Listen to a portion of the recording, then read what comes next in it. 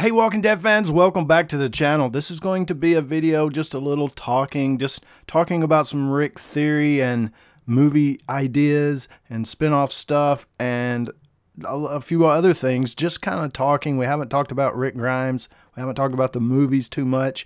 I was hoping they would be coming out with some information, but they haven't yet. We'll probably have to wait until the SDCC at home or the CC at home as far as Comic-Con, and they should have some panels. Robert Kirkman, Scott Gimple, some of the cast should be there. Even if it's virtual panels, they should be able to release us some information, some trailers or ideas or teasers or promos, something to be able to give it to us hopefully soon. But definitely spoiler alert if you're not caught up to season 10 and everything. I'll just be kind of sporadically talking about the Walking Dead universe, and spoiler for Fear the Walking Dead as well. I'll probably, like I say, I'll be talking about just about almost everything, including the comic. All right, I'll start off by the main Rick theory, the ultimate Rick theory. What is it? What could it be? And the biggest question people have is, there's been a big time jump, so why hasn't Rick came back to look for his family? There's been a bunch of people that have leaned toward the memory loss thing, and I think most of the rest of us agree that that's just such a awful plot device or thing to do. And some people say it's a Gimple thing to do, and he's probably going to do it. But no, it's not memory loss. It's not going to be memory loss, and yes, that is a terrible plot device or something to put in a movie or story. So my theory, and the thing that I'm going with, is that he is a prisoner. He is in some type of concentration camp or prisoner camp. I don't know if they're making him work. I don't know if they're just keeping him in prison in this camp the whole time. It could just be an experimental prison, meaning they're experimenting on these people. I'm not sure if they have experimented on Rick yet or are going to. So that's my theory, is why he hasn't came back is because he's been a prisoner. He could not escape. He has not escaped. Maybe he's tried to escape and they've locked him down even tighter. I do predict most of the first movie, or at least a main point in it, is that Rick gets to wherever he's going. They fix him up.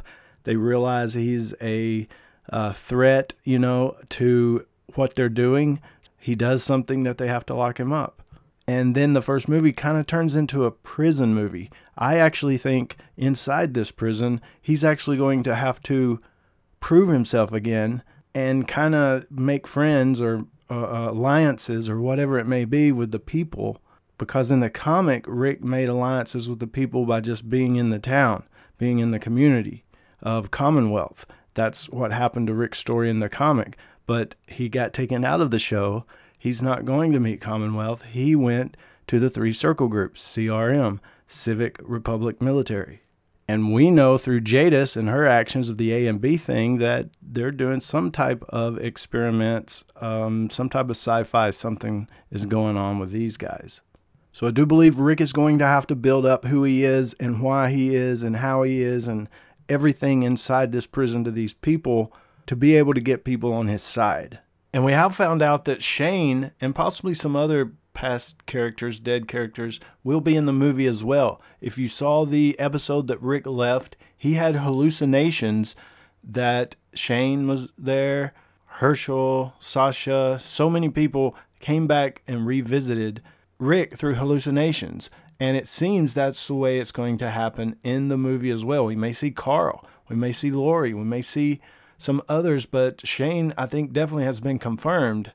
And that just leads to, if they're trying to make this a standalone movie, I'll talk more about that in just a second, but if it's going to be a standalone movie, meaning you don't have to have watched the Walking Dead TV series for the movie to make sense, if they have a Shane flashback, I wonder how they're going to play that out as far as introducing all of these backstory characters through these hallucinations with Rick, and it being a standalone movie that anyone can understand. So it'll be interesting to see how they put it all together. In the meantime, we're going to have these solo movies, and by the second movie, we should have other characters coming in. And besides Jadis, we may even have a character come in even in the first movie.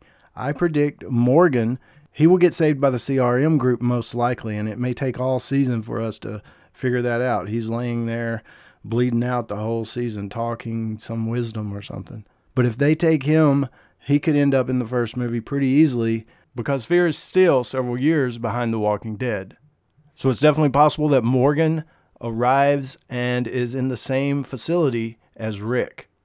But I'm not sure how that's going to play out. Sherry actually may save Morgan. I thought, no, that's not how it's going to happen. Sherry's going to come in through one of the communities that everybody's divided up into, and she'll get with Dwight, find Dwight, meet Dwight, and they'll try to escape or start a rebellion.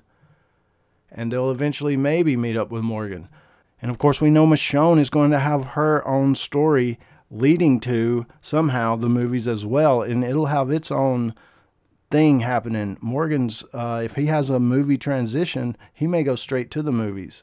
But it's reported that Daryl's going to have a spin-off kind of movie. He'll leave the show looking for Rick. His adventure will be in his own little movie, and he will then end up in the actual The Walking Dead Rick Grimes movies.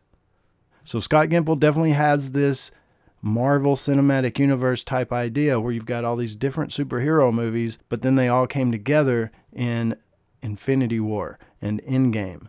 The Walking Dead is where all the characters were together. It's kind of a reverse. The main show was first, and it's going to splinter out into some solo movies for the characters, which will then converge into another movie, The Walking Dead movie, that'll have Rick Grimes in it.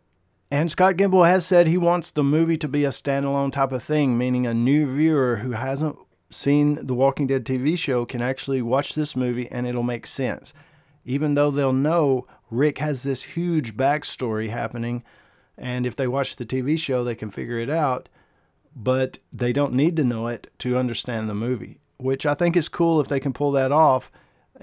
But the reason he wants it to be that way, it's definitely a marketing thing because people who haven't seen the show will want to know Rick's backstory, right? They'll want to go back and watch the show if they enjoyed the movie, of course. Because in the movie, part of that plot line definitely has to be Rick wanting to escape to get back to his family. And that'll entice new viewers to come in. And the Michonne side movie, the Daryl side movie, whatever may happen with Morgan, which could entice them to go back and watch Fear as well to see Morgan's backstory and more of the entire backstory. Because they're really trying to reach new viewers as far as why they're doing it that way and kind of part of their plan.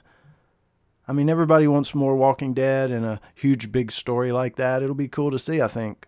Several different character movies. And it looks like we may even get a spinoff, Negan spinoff, if that plays out because of some recent events. You'll have to check out the video I just done on big, huge news of them, Robert Kirkman and Charlie Adler releasing a new comic about Negan. Even though the comics ended, so you'll have to check out that video. But as you can see with the new show, World Beyond, and kind of what they're doing here as far as enticing people to want to go see what Rick's backstory is all about, there's new viewers that have come along since 2010 when the show started. People who were too young to watch the show back then. There's a whole new several age demographics that have come along since then. So they're trying to reach back, saying, hey, all these new TV watchers that didn't have a chance to watch The Walking Dead, check out what it is. Watch this movie and then meet these characters, Rick Grimes and these people, and then realize there's this entire 10 going on 11 season backstory to this character. But even though we've been postponed and it looks like things are spiking again and we're really going to have to be careful and open up and try to make it where we can still have some production and some TV shows at least. Come on, y'all. I fear we may be backsliding before we even really get open good here in America, but that's just me. But I hope all you guys are safe and staying safe. This is James in Nashville. Let me know what you think about it all in the comments below and I'll join you there. As always, guys, thanks for watching. And stay tuned for more dead stuff. Okay, bye.